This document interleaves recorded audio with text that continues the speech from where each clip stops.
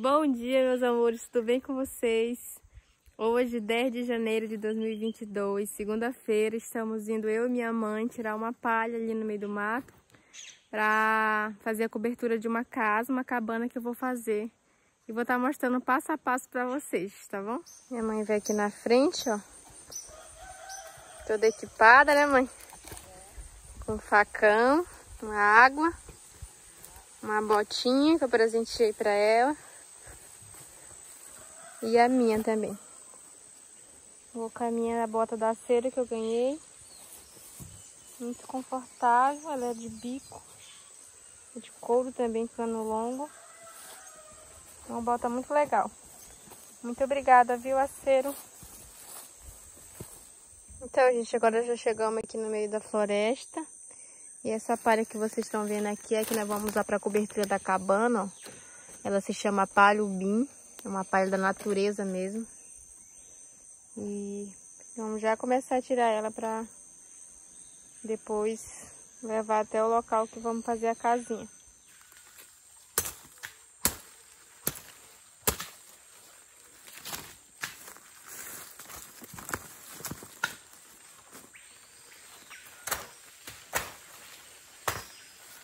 Ó, essa daqui é a palha.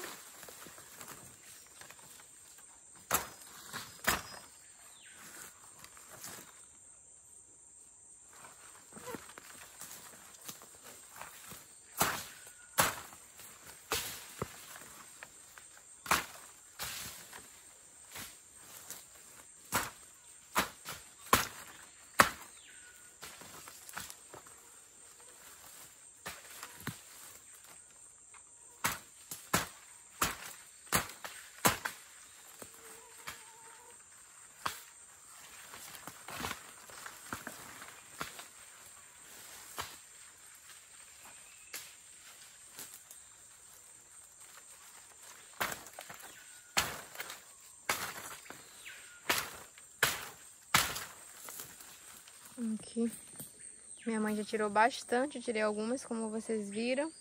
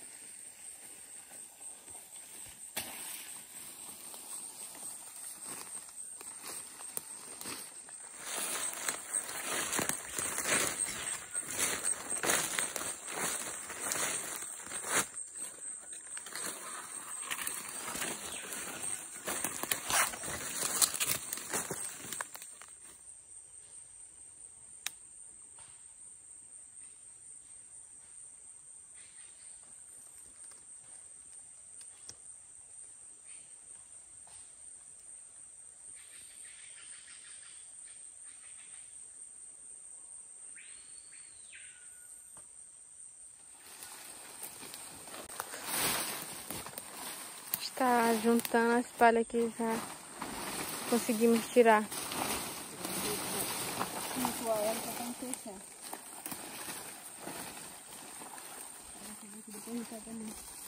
Eu levo assim.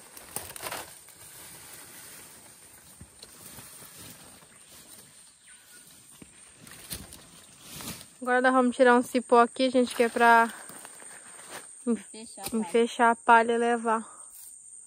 Juntar todas elas para levar até onde nós vamos fazer a cabana, né, mãe? É.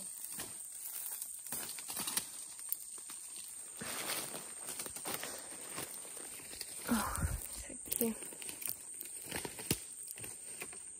Parece ser frágil, mas dá para levar.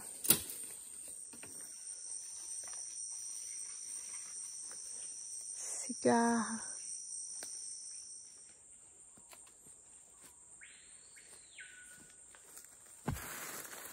Bom, pessoal, esse processo que a gente está fazendo aqui é para a leira, que nós damos o nome aqui do enfecho da palha, que é para a gente levar ela até o local que vamos fazer a cabana, juntar ela, né, mãe?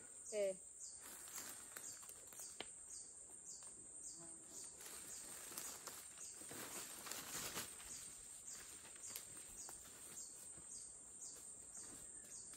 uma do lado da outra?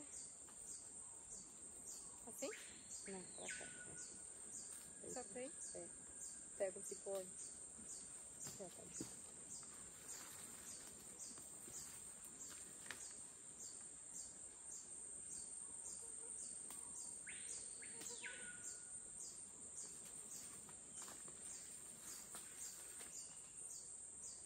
Adiantar, você já vai arrumar a palha aqui, aqui, essa palha vai ter que ser organizada assim, assim, vai colocando. Uma em cima da outra, né? É. Pode ir.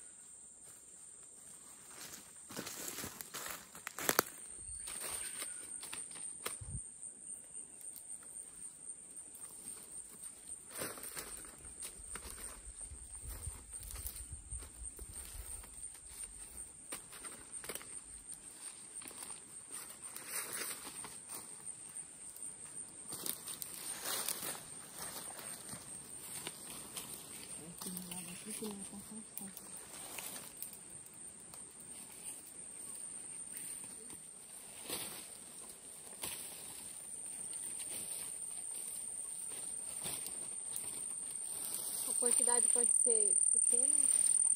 Aqui? Pode ajudar mais.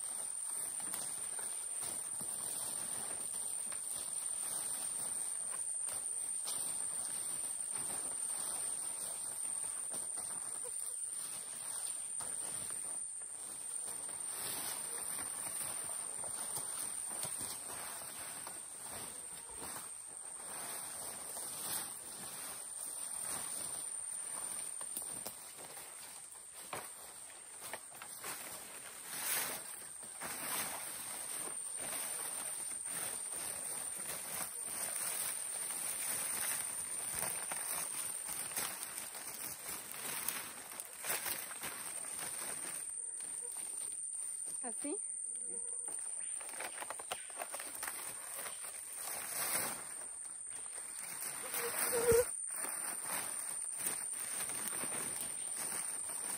Esse talo sempre tem que pegar de lá pra cá, assim, tá?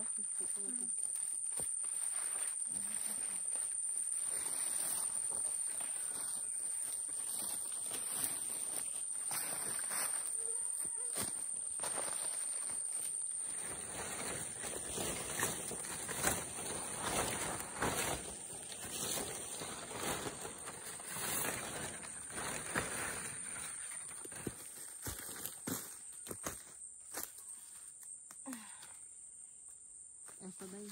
É de Luiz. É de Luiz. Essa, né? Pessoal, agora a gente vai amarrar aqui a palha.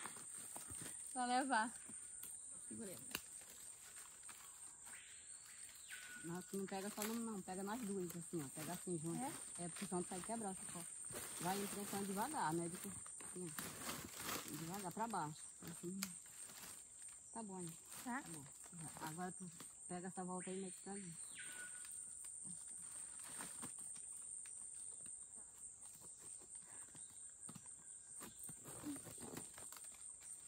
Já? Já. Bora a outra agora. A outra daqui do meio. Ah, tem mais um? Tem mais dois. Não, fala minha nossa. É a mesma coisa.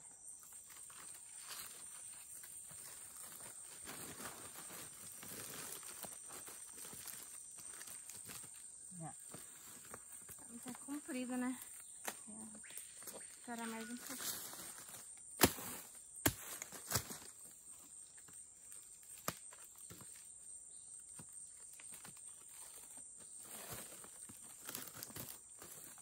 Tá bom, tem mais outro botão. Tem mais um? Tem. Tá no teu rosto. Cara, tá no... Já. Eu vou... Esse aqui é? Isso é um costa muito agressivo, não. Tá pra baixo assim.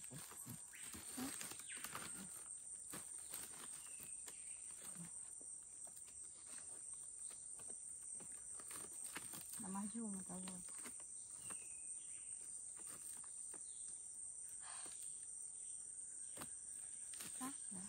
Pronto, a palha tá enfechada agora.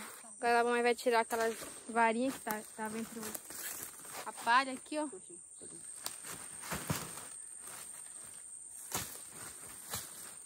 Tá pronto, cheio de palha. Agora vamos colocar só a esteira aqui pra gente levar nas costas. Escorar aí. Eu vou fazer a abertura aqui desse. Ficou aqui. Ah, como ficou o feixe de palha, já tá pronto. Minha mãe vai fazer só um suporte aqui pra colocar e levar na costa, né, mãe? É.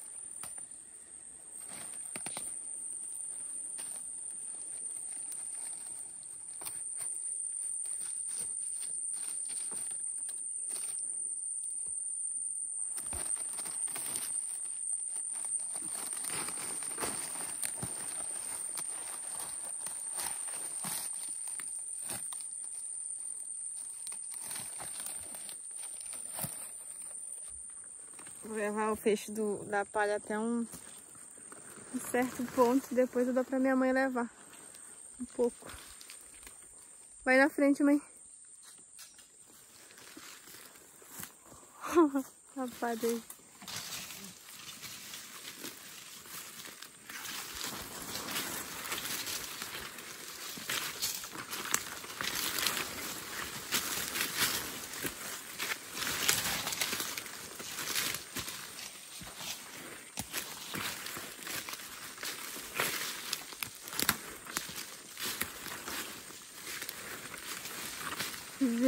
Gente, não é muito leve não isso aqui, ó. Ele é melhor do que trazer elas espalhadas.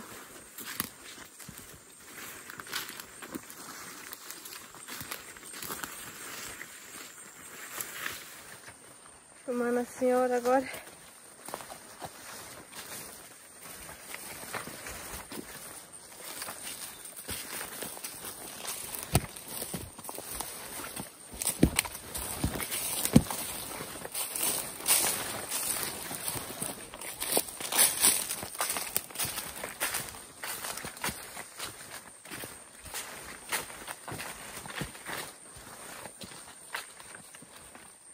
Agora minha mãe vai levar um pouco.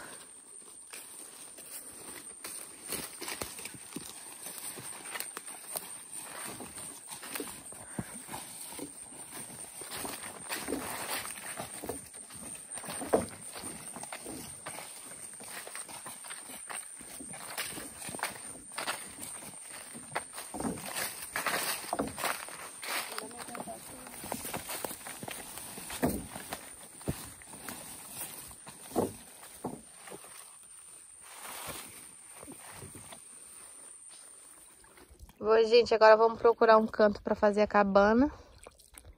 Esse aqui pertinho mesmo da comunidade, não vou para um lugar longe não.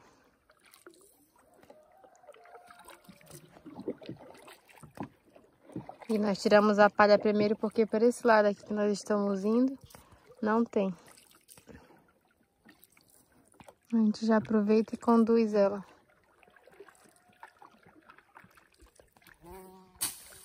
Então, gente, aqui vai ser o lugar onde nós vamos fazer a cabana. Ó, um lugar perfeito, não fica longe do lago. O lago é logo aqui fora. E o lugar tá ótimo, bem ventilado também.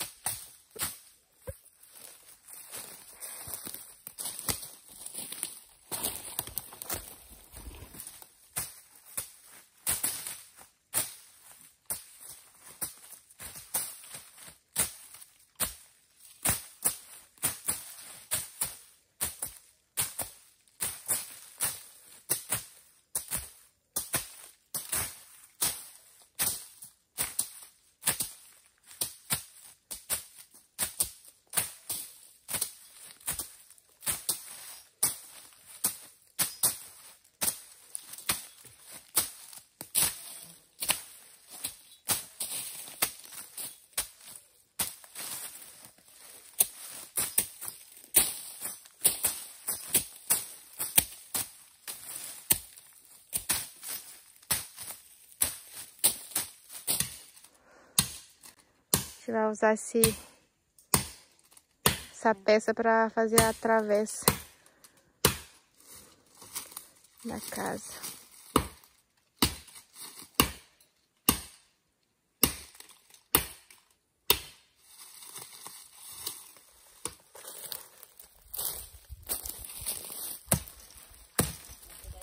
Eu sei, é de trás, né?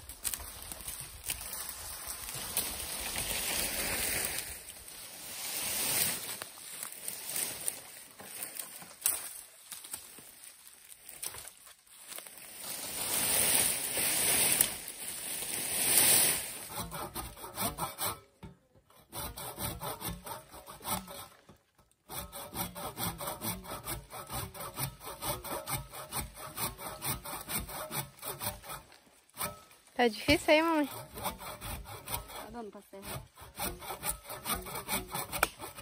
Bom, pessoal, já tiramos aqui as forquilhas e as peças que vai ser necessário. Não tá toda aqui não, Fabiola. Não tem todas, mas tá a maioria. E a gente vai começar a cavar aqui onde cada uma delas vai ficar. Cavar um buraco.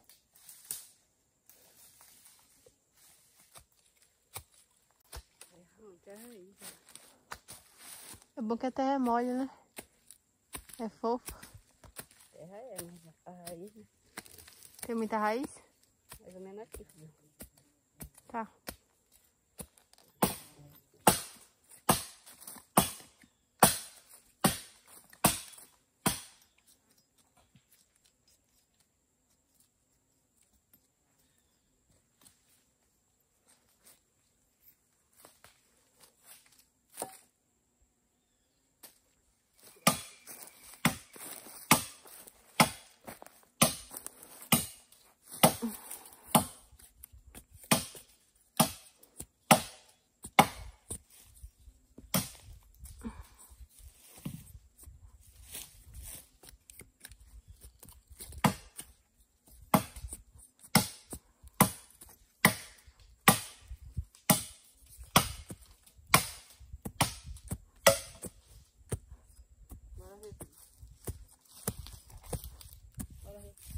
Vai colocar aqui?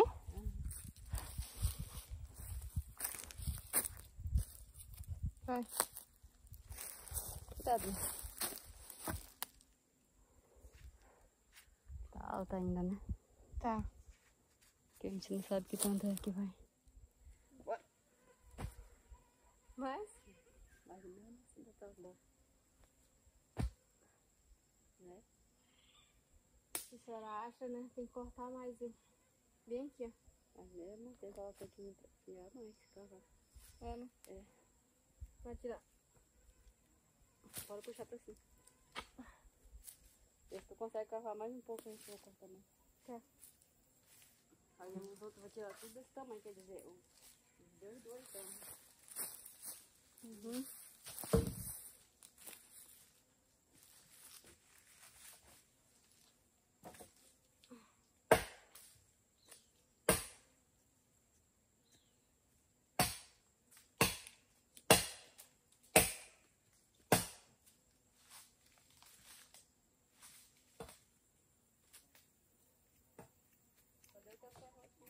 Tá pra cá, ó.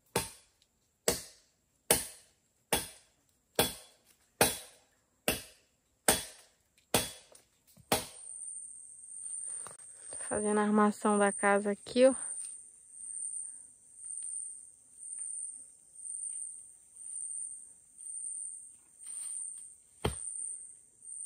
Tá bem nivelado, Fabiola, aí? Acho que tá. Tá igual.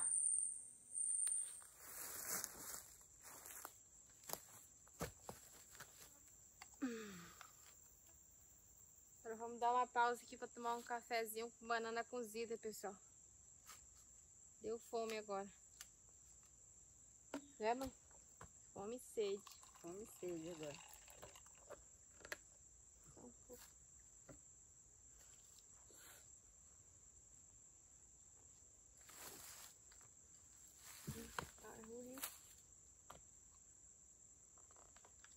Era dar um cafezinho aqui com uma bananinha cozida, né, Fabiola? Uhum.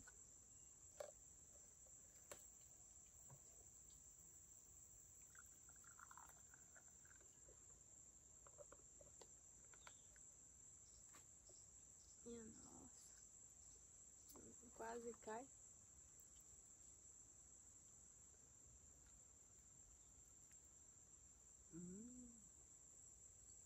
Mas tá uma delícia a banana, né, Fabiola? Uhum.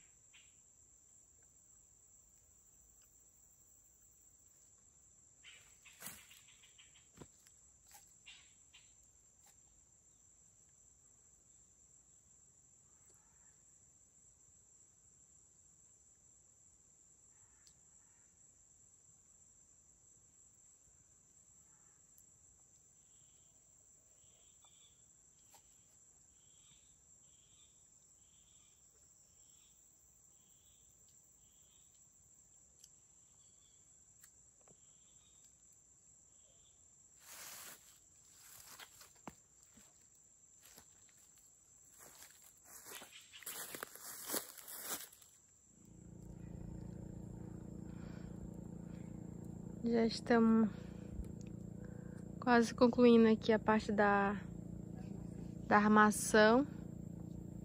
Depois a gente vai começar a cobrir ela. Minha mãe tá fazendo isso pra ficar mais seguro. A terra chegar mais na madeira. Não ter o risco de cair. Esse barulho é do motor que tá passando aqui fora no lago, gente. O lago passa logo ali fora. Não dá pra ver bem daqui. Mas é logo ali.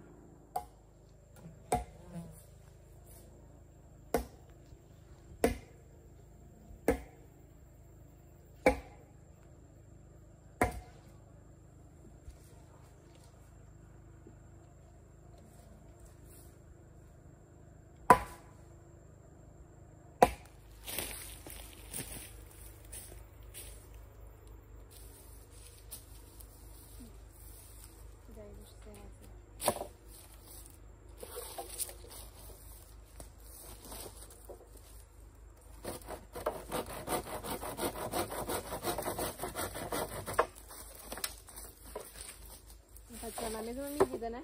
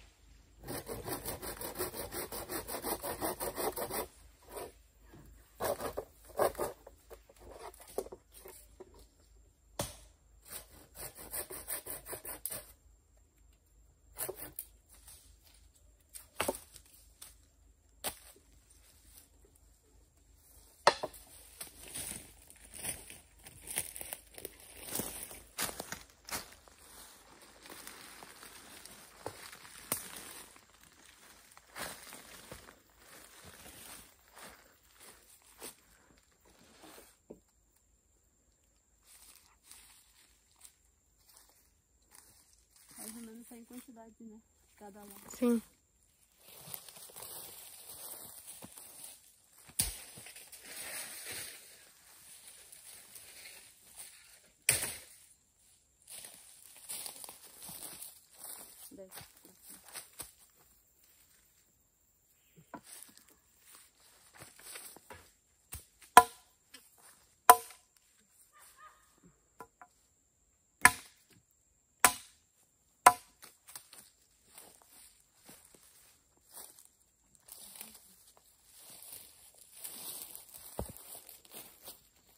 Bota no sol, né?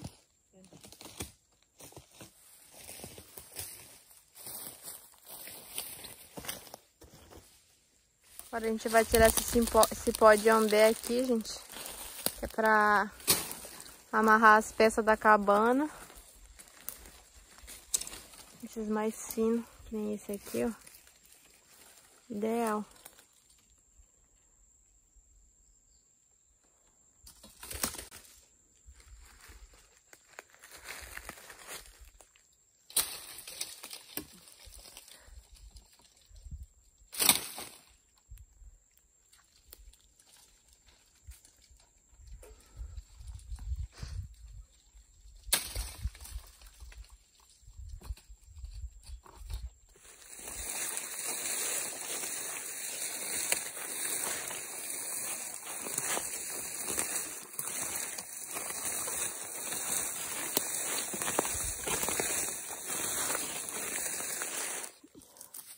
Aquele ambé que a gente tirou ali, pessoal, o cipó, é necessário a gente descascar para facilitar na hora de prender nas peças da cabana aqui. Minha mãe já tá fazendo isso e vou dar uma ajuda nela aqui. Para agilizar. Esses mais finos, né, Sejam? É.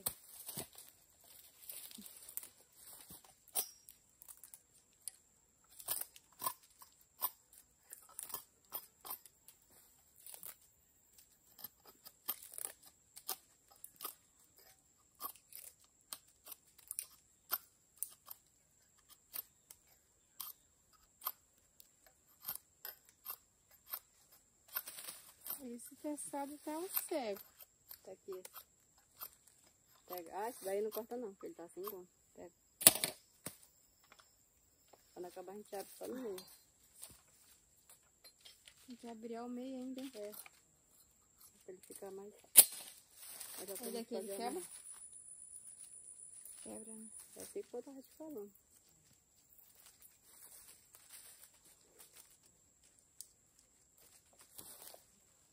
A gente vai tirar a primeira casca dele pra poder começar a amarrar.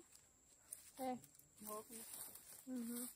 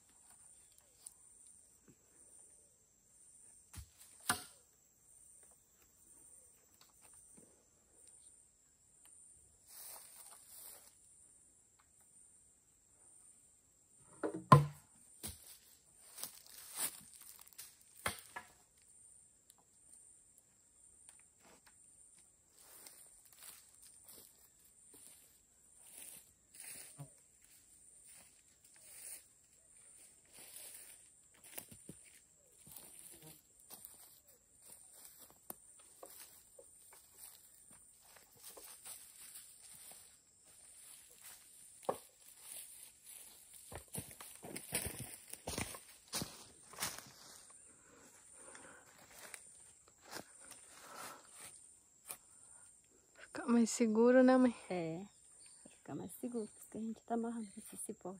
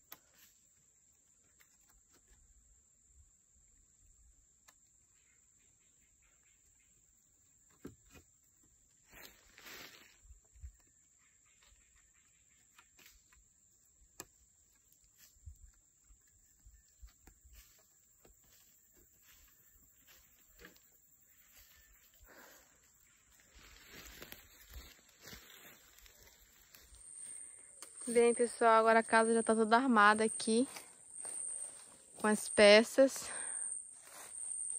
Em cima. Amarrei tudo com...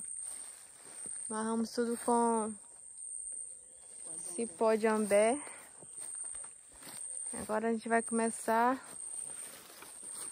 a tecer a palha aqui, ó. Minha mãe já deu início. Estamos tecendo a palha agora aqui, pessoal, para cobrir a casa. A cabana, ó, pega uma palha, rasga aqui, dobra ela para baixo, aproxima mais das outras aqui. Pega essa parte dela inicial aqui, ó, quebra para baixo, já pega ela por aqui e quebra aqui.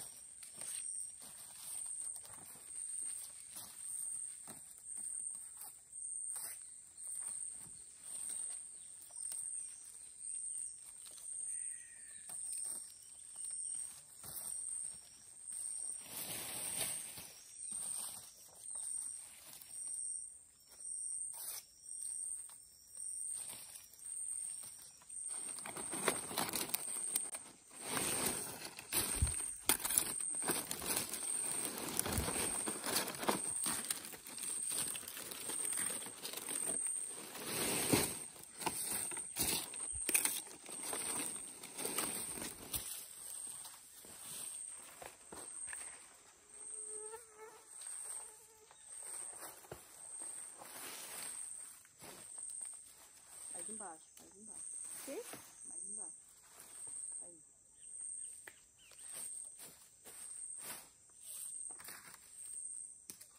Tem que amarrar primeiro ou coloca logo outro em cima? Pode colocar logo tudo. E vai pegar nessa bomba.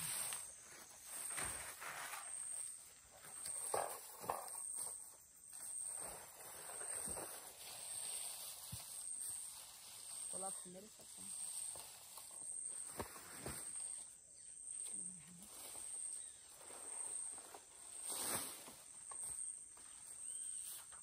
Banco.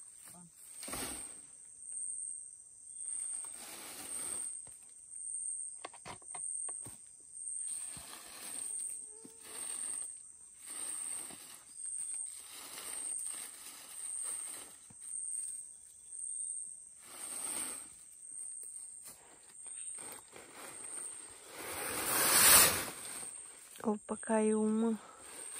Duas, na verdade.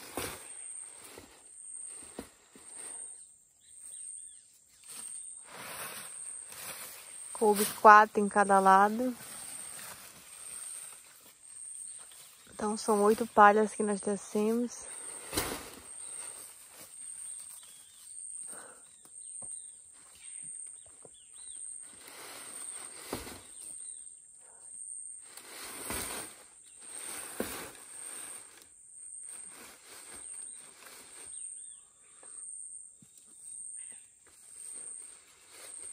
Gente, aqui minha mãe juntou 2 panos de palha para fazer o capote aqui da cumieira da nossa cabana, né, mãe? É. Ficar bem ali no meio. E ela amarrou uma na outra. Como vocês estão vendo nas pontas, no meio e lá na outra ponta. Agora a gente vai colocar lá em cima. É.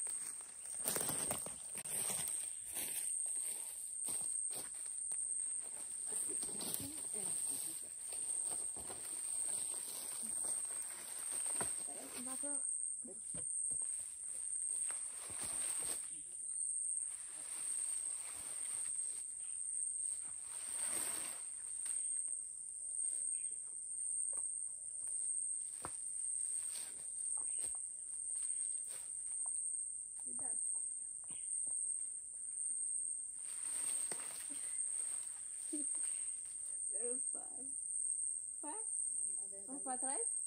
Não, nós temos que ajeitar a primeira palha, eu esqueci, ó. Como? Nós temos que tirar um pano de palha, né? Que é pra botar pra cá, pro lado. Não, mas aqui tem 4. Pois é, mas nós temos que tirar um daqui. Pois é, só um daqui desse lado. Não é? É, bora logo ajeitar outra porta. Tem que ficar mais pra trás aqui. Você vai levantando um pouquinho, tirando a porta. Levanta aí. Levanta aí. Aí, né? É dividido bem o meio. Tá. Tem que tirar uma daquela ali agora, né? Pra colocar aqui.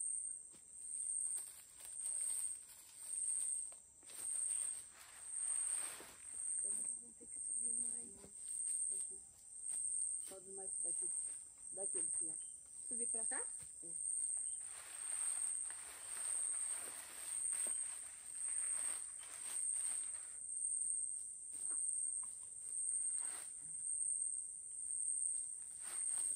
Agora vamos subir o outro e pegar mais outro daqui.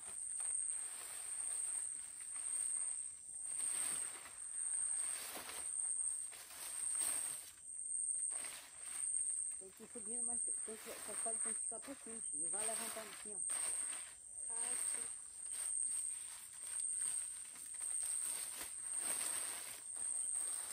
Os seus pais deixaram todo aqui.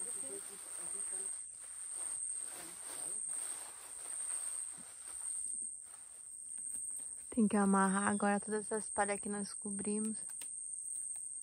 Porque se de repente der um vento forte, elas vão ser levadas.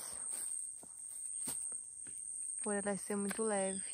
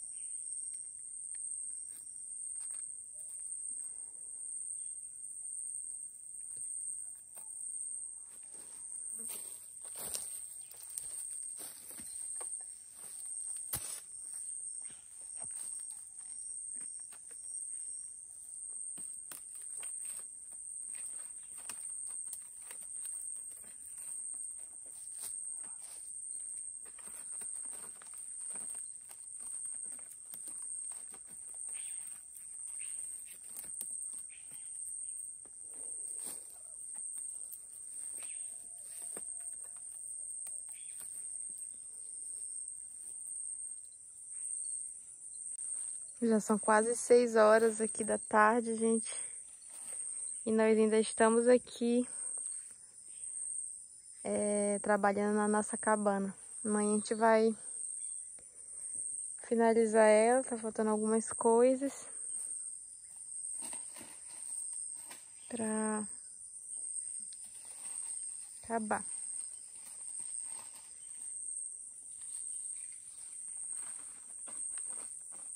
Sol logo aí, já já ele vai se pôr.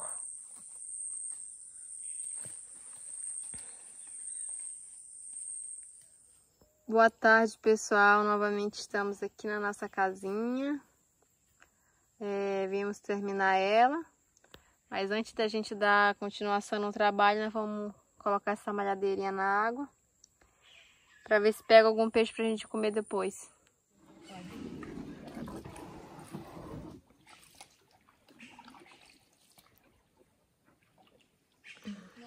Bom, é aqui que nós vamos matar a malhadeira.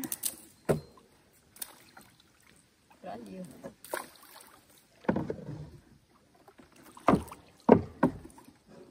Eu tô guiando a canoa.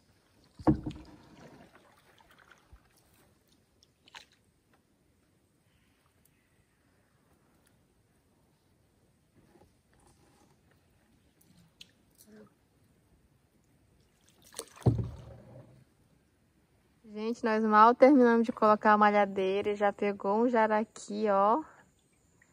Estamos com sorte, né, mãe? É. Daqui já vai dar pra gente fazer um assado ali na cabana.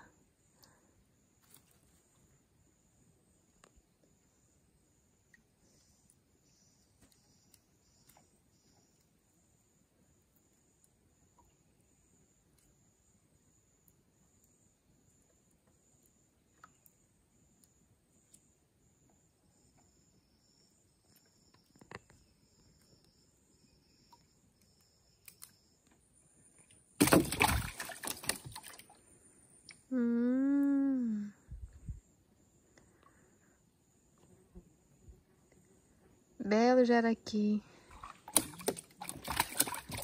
Com certeza mais tarde vai pegar outros.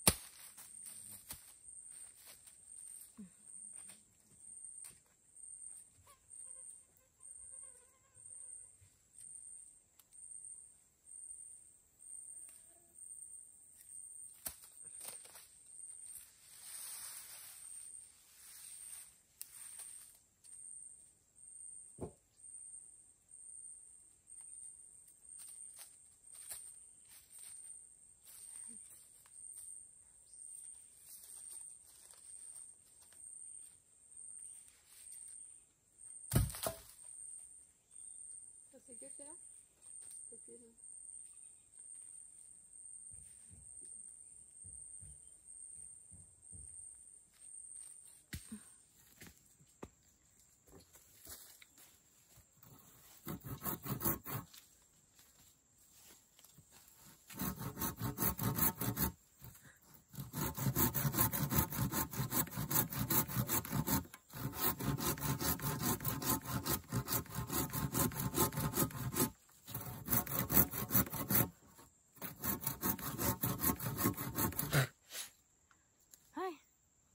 Muita carapana.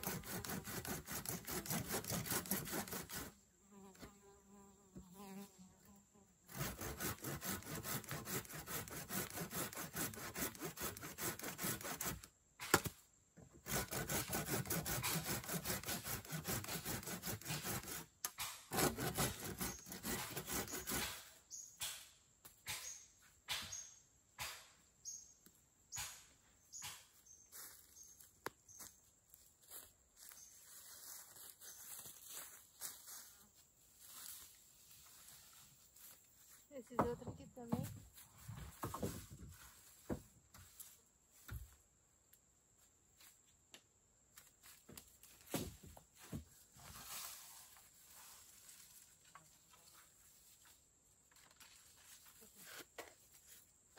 Agora eu tô levando essa pano aqui lá, coloca logo isso daqui. Levanta aqui lá.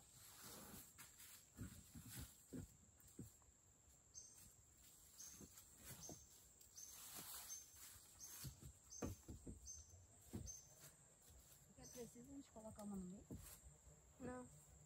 Precisa não, vai ficar muito alto. Né? É. Porque soltar as peças aqui, né?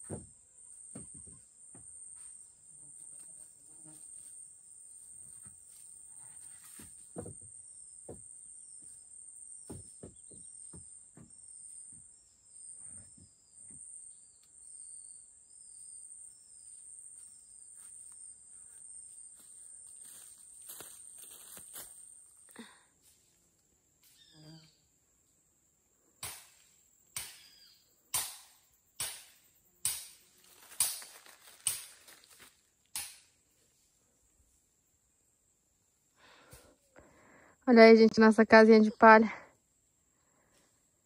Parece ser casinha de criança, né? Mas ela cabe nós que somos pequenas dentro. Dá pra amarrar uma rede aí. Ficar aqui, né? Comer. Bacana.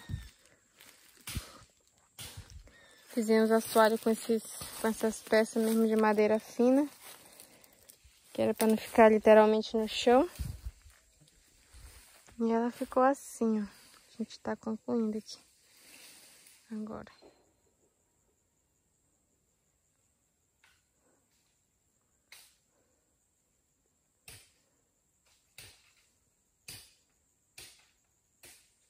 Bom, gente, agora é mais de 4h30 da tarde aqui. Do segundo dia, nós concluímos a casa. Ela parece ser uma casa muito fácil de fazer, mas ela deu muito trabalho, como vocês viram, né? A gente tentou mostrar o máximo que pôde. E agora minha mãe vai atar uma redinha aqui dentro, que é pra gente deixar aqui enquanto vamos na malhadeira, né, mãe? É. Ver se tem alguma coisa, que a gente aproveita e já faz aqui, come. Fica mais um pouco aqui e volta pra casa.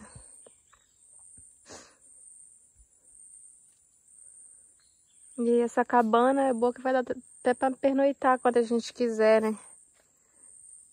Ela é confortável.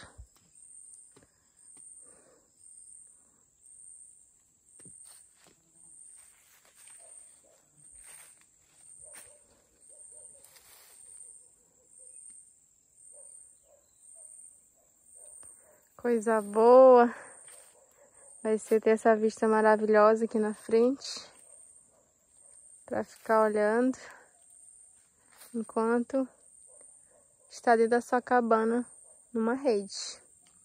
Né, gente? Daqui a pouco a gente vai fazer uma comidinha aqui.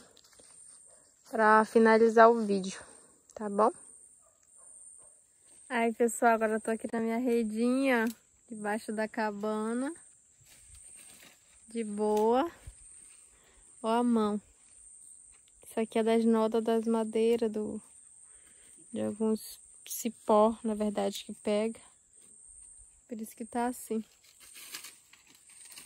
Ah, mas não tem vista melhor do que essa, viu, gente? Maravilhosa.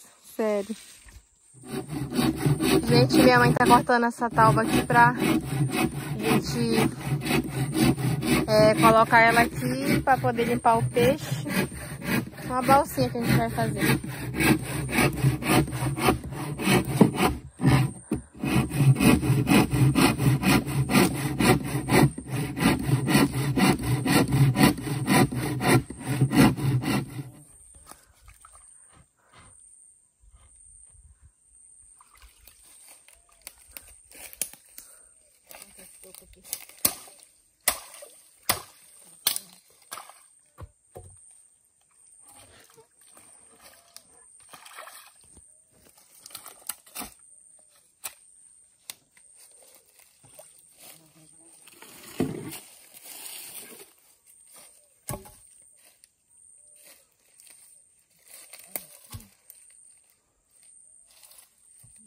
Precisa embaixo aqui.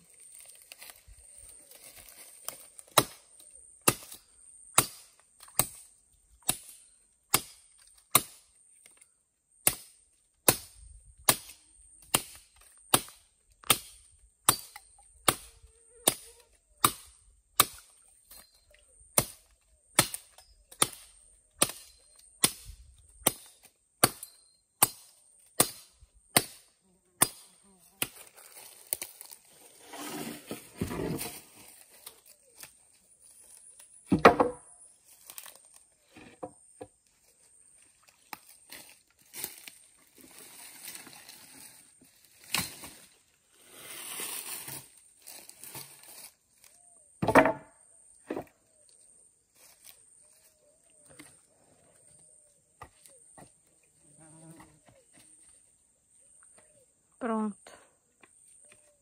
Tá feita a nossa balsinha improvisada. Uma taubinha pra limpar o peixe. Dá até pra tomar banho também, viu, gente? Daqui, só aqui. Dá mesmo, Fabiola. Né, mãe? Dá pra tomar banho mesmo.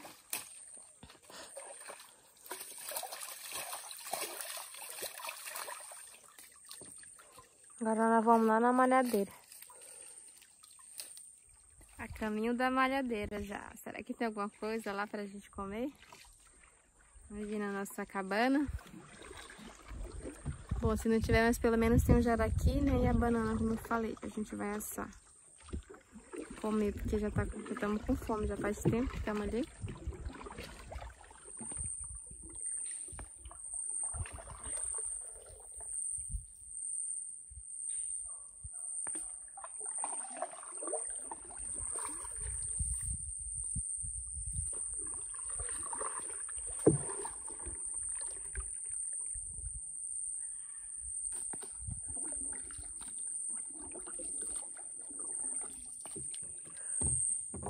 Olha, de cara já estamos vendo um jaraqui malhado aqui. Ali, ó.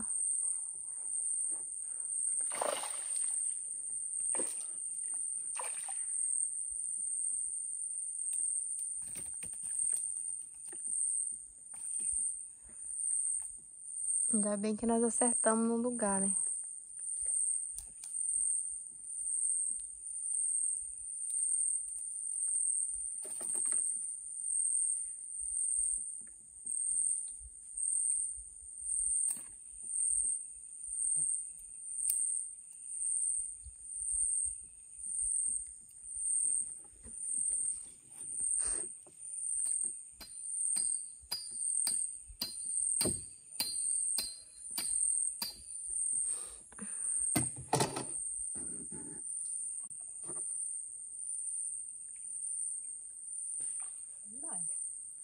Tem mais? Que maravilha!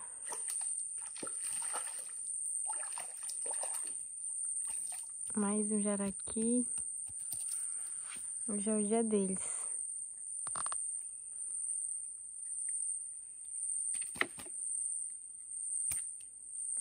Esse tá bem enrolado.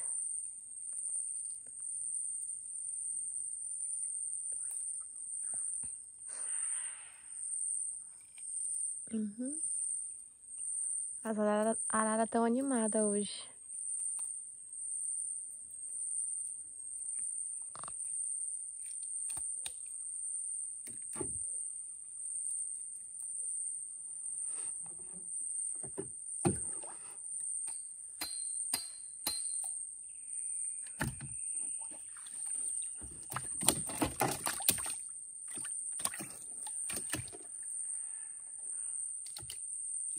Olha, gente.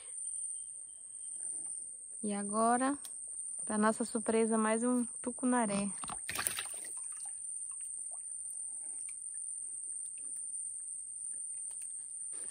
Isso é gostoso, a caldeirada dele.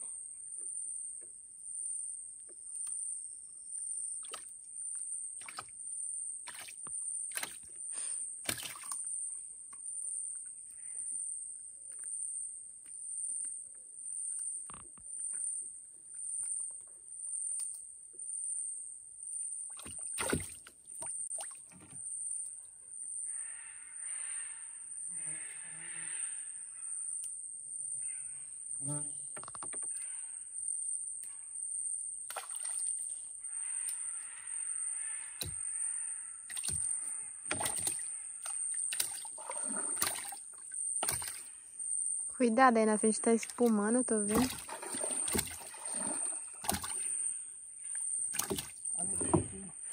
Qual que é? Olha, é um jaraqui.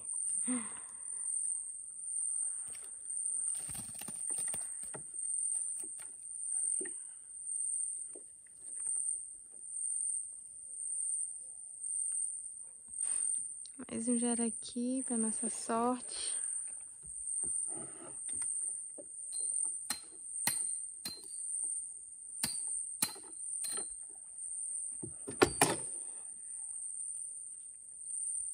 Mais uma salema, gente.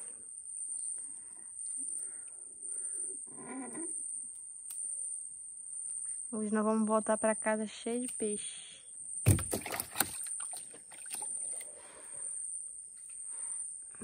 Quatro jaraqui, uma salema e um tucunaré pegando.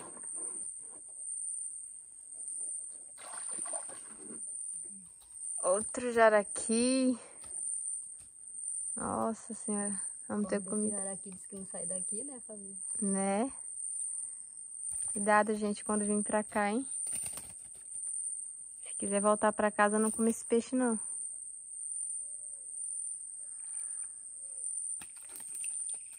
Eita, que ele tá muito animadinho.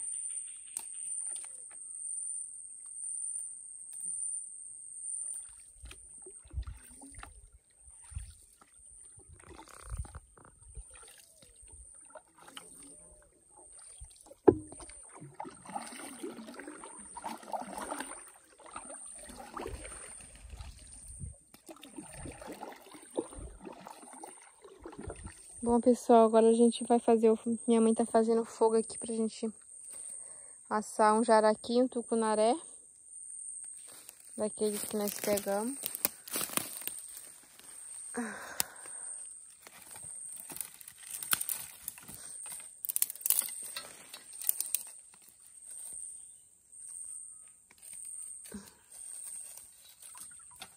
Bom, pessoal, vou limpar o peixe aqui pra assar.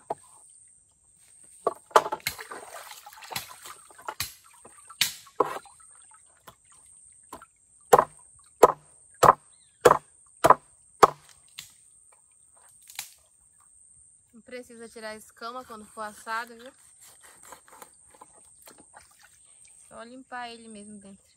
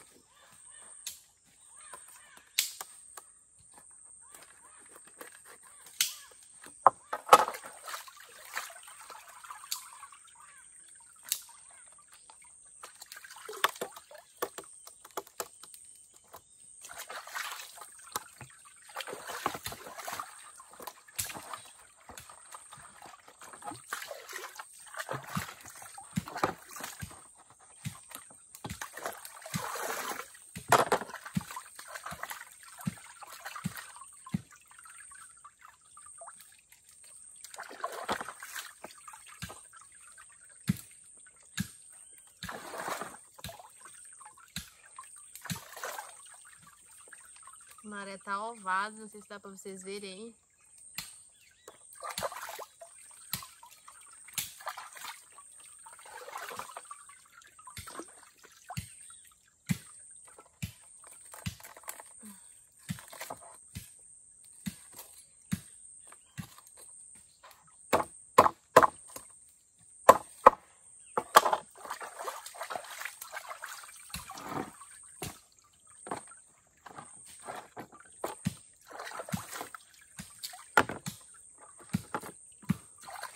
Lavar com limãozinho.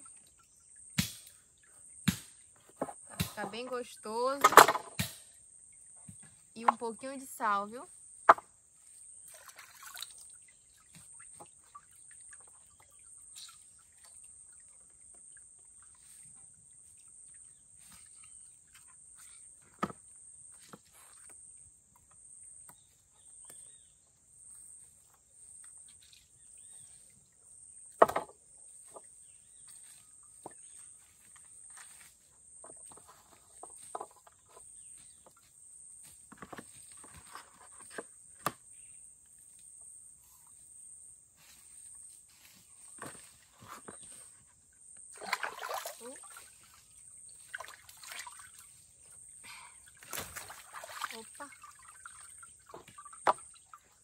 vou lavar aqui.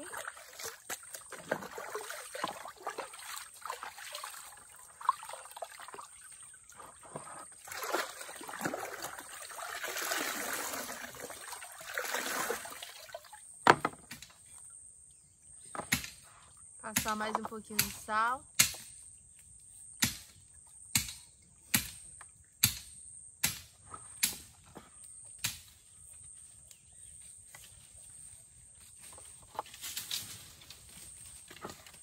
Pronto. A moelinha também aqui eu vou assar. A moela do jaraqui.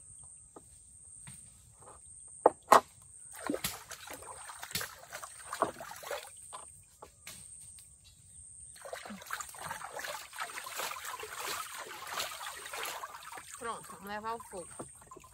Enquanto isso, minha mãe tá terminando aqui de ajeitar o fogo. O fogo, na verdade, já tá feito, né? Vai ajeitar uma trempa aqui de pau mesmo pra colocar o peixe em cima e assar. Já tô com água na boca. Pessoal, minha mãe vai abrir essa banana, né, mãe? É, vou abrir ela aqui que é pra nós assar ela. Nós comer com esse peixe assado. É sobremesa. Que delícia. Abrindo ela que é pra ela assar mais melhor, rápido. né? É mais bem assadinha. Demora muito porque já é 5h30, né, Fabiola? Já. Nós temos que voltar pra casa.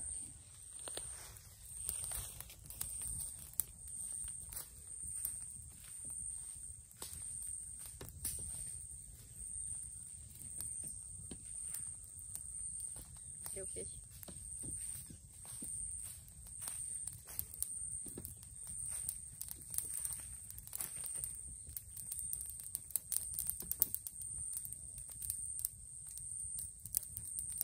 Cuidado, tem uma besta aí na ponta. Já? Pode sacar uma colher? Não. Não? A gente vai filmar não, né? Tô filmando já.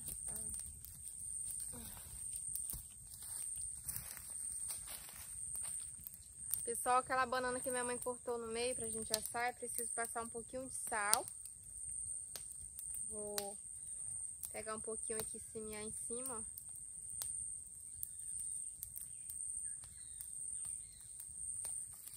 E olha o nosso peixe também, já tá indo aqui pro assado, ó. Né?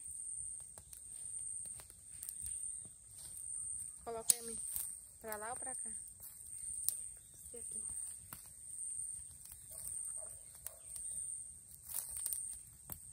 Isso.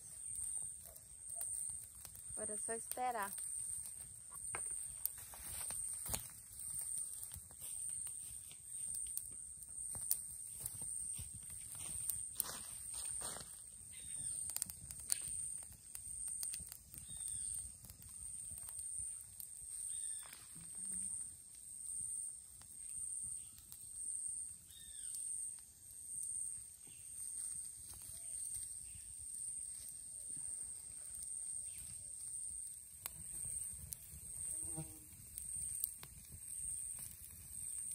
Quase bom, gente. Vamos já comer.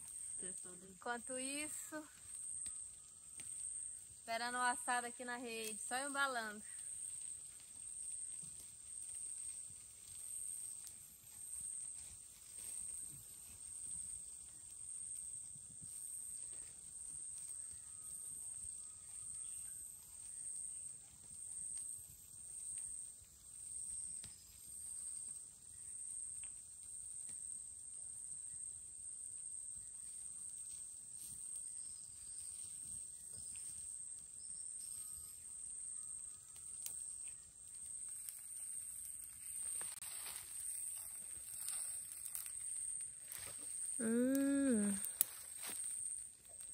Fumaça. A banana ainda vai ficar lá, né? Vai ficar ainda aí.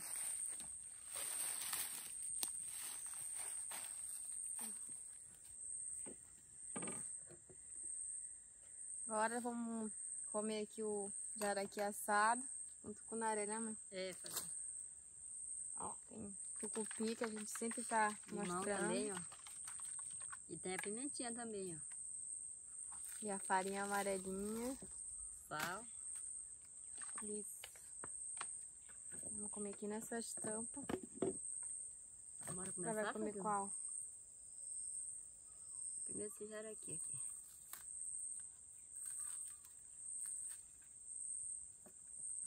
Acho que eu vou tirar uma parte do tucunaré pra mim.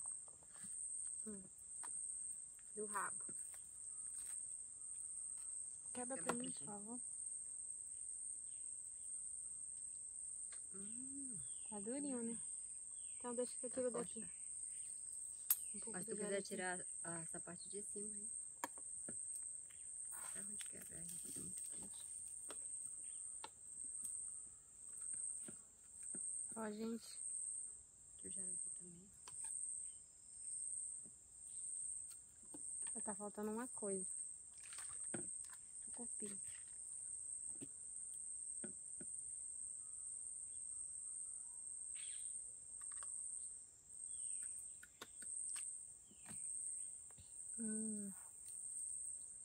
Que delícia.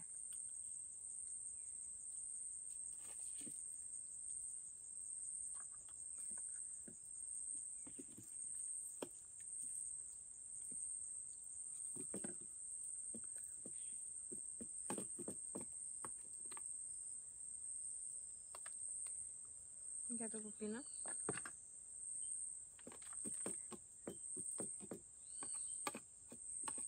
Precisamos de arroz. Não, tucupi não.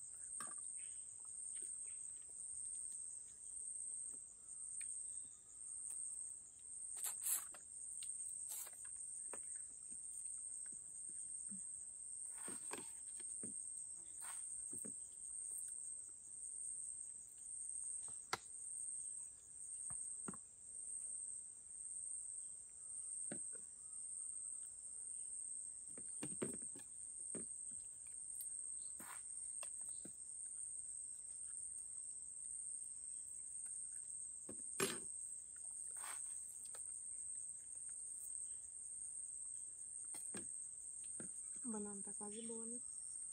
Ou não? Já.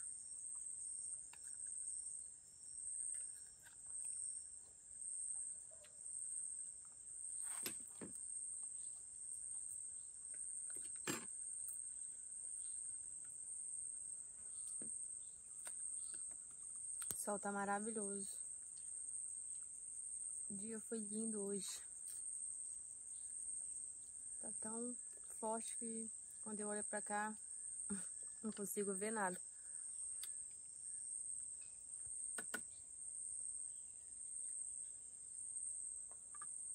Como já comi aquela banana, como terminar de comer aqui. Tá boa, Fabiola, aquela banana. Pessoal, essa aqui é a banana que a gente assou, ó. Ela queimou algumas partes, mas ela já tá assada. E a gente vai provar um pouco dela aqui pra vocês também acompanharem. Né, mãe? É assim, Fabiola. Vamos lá, eu vou pegar essa daqui. Acho que ela ficou amarelinha, né? Uhum. Bem assadinha. Bem assada. É esse queimadinho aqui que fica em cima, a gente tira. Pra tirar, olha só como é que ela fica bem amarelinha, ó. Só que ela tá ainda meio quentezinha, porque a Fabiola trouxe ainda agora mesmo, né, Fabiola? É. Posso pegar aqui a tampa aqui. Que delícia, ó. Muito gostosa. Ó.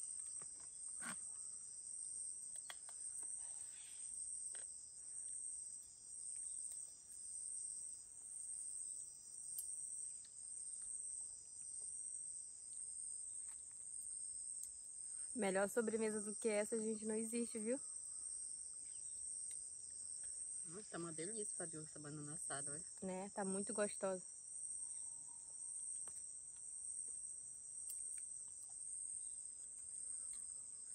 A gente sente o gostinho da brasa, né? É. O cheiro do...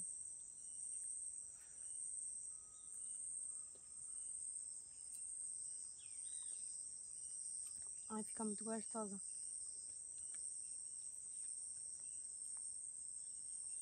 A banana assada madura, ela fica igual o doce da banana, né? Assim, porque o doce da banana, quando a pessoa que sabe fazer, coloca outras misturas, né, Fabiola? Uhum. E aqui não, ó. Ela tá naturalzinha mesmo. Ela amadureceu, né? Na árvore, ela ficou bem de vez. Aí ela amadureceu lá na árvore, no cacho. E aí... Foi assada agora com casca e tudo, né? Foi assada com casca e tudo. E assim, ela fica esse doce, assim, bem natural mesmo. Sem outra mistura. Aqui só né? É como se feito a gente... com fogo. Com fogo. E o gosto que tem é bem docinho, natural, como se a gente tivesse colocado um pouco de açúcar, mas não tem açúcar, né? Esse doce é dela mesmo. Quando você tiver a oportunidade de vir aqui no Amazonas, que nunca comeu uma banana assada, prove que eu tenho certeza que você vai gostar, viu? Verdade.